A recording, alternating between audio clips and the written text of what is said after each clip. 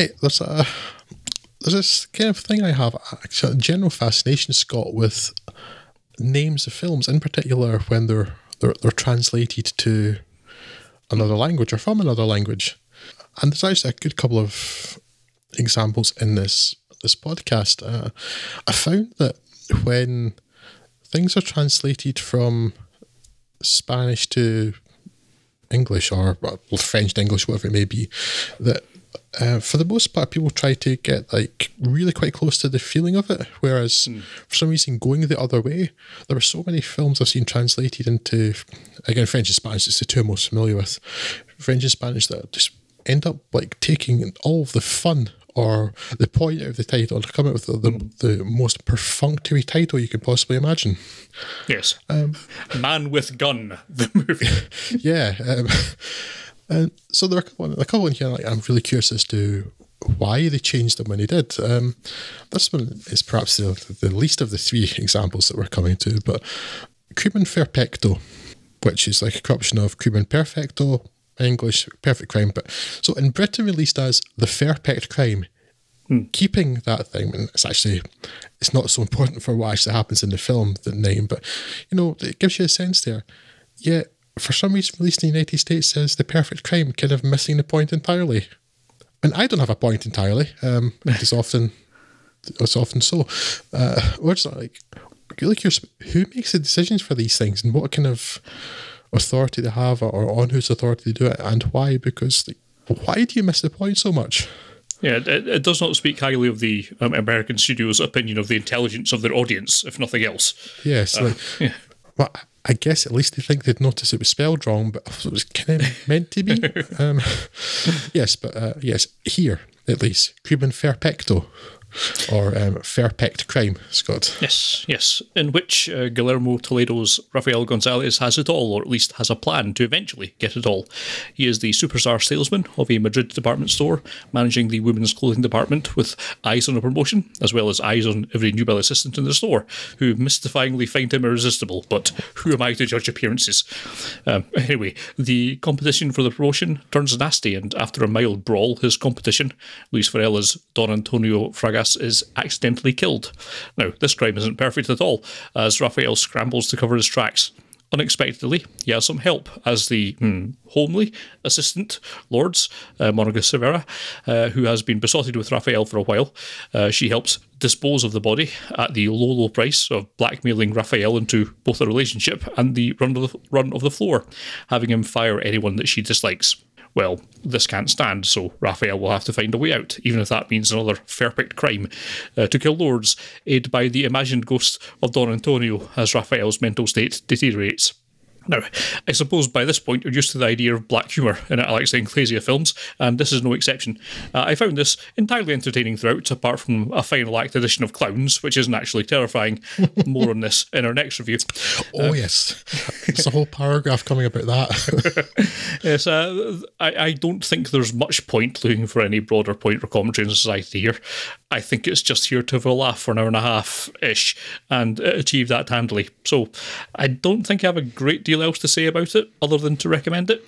If you are taking it seriously, I think there's a lot more you could analyse in it, but I kind of don't. It's too dumb a concept to really read too much into it as far as I'm concerned. But yes, certainly plays into a lot of the tropes of Iglesias' work that you were talking about earlier, Drew. But yes, it's, as a film, on its own merits, quite entertaining.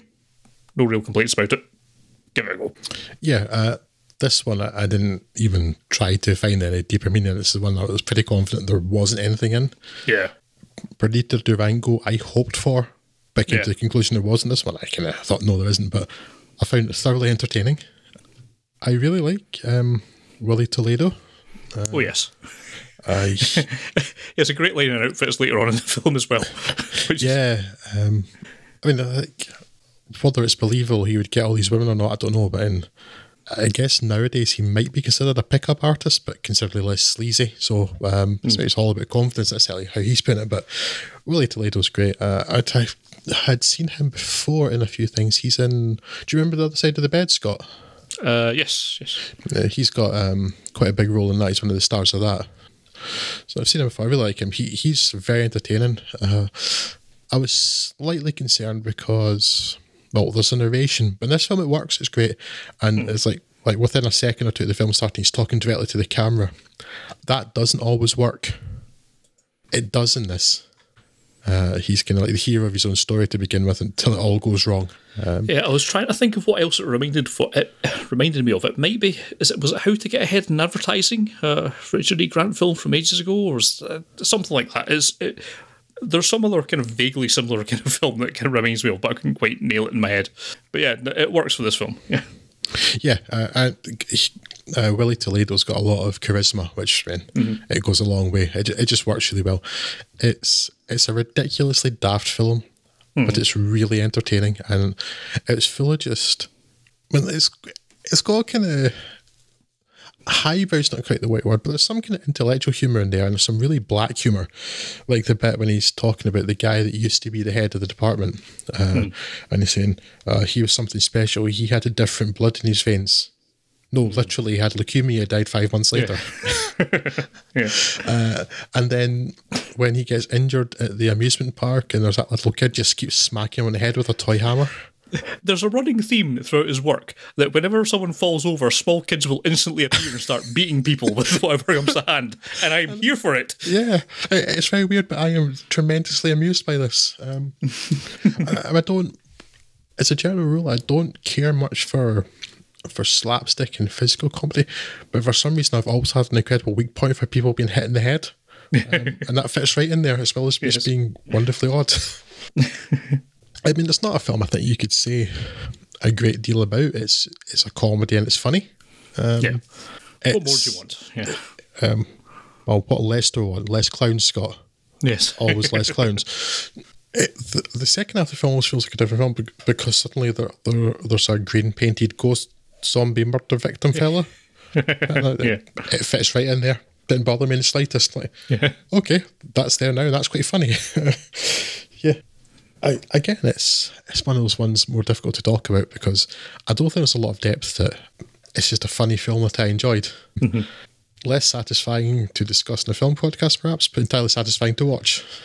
What I would say is, if you've never heard of this Dellen Glacier fellow before, I think this might make a very good entry point because it is a bit more flyaway, and it does have most of the things that are in all of the rest of his work, but in a kind of more generally acceptable level, I think. Yeah, it's slightly broader than his other stuff, I would say. Yeah. So this might be a good place to start with if you just want to get into this without without getting into the more extreme ends of it, which arguably he started with. So yeah, this is a nice kind of entry point for it. I would imagine, if, as you say, maybe not the most interesting to talk about, but yeah, it's one of the most easily enjoyable films without any complicating factors to it. Yeah.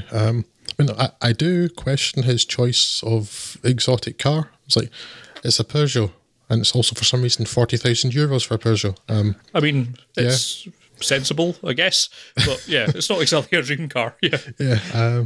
Also weirdly expensive for a Peugeot. Anyway, I am very much on a tangent there, but it's it's a good entry point. I would agree with you there. And then if you found you liked that, I would probably direct you towards Dave the Beast next. Yeah. Where you've got still some of that same humour, and the black humour in particular, but with considerably more bite to it and more heft. But it's definitely a good entry point. It's just getting to the point, there's not an awful lot more to say about it other than it is funny. What more do you want from me?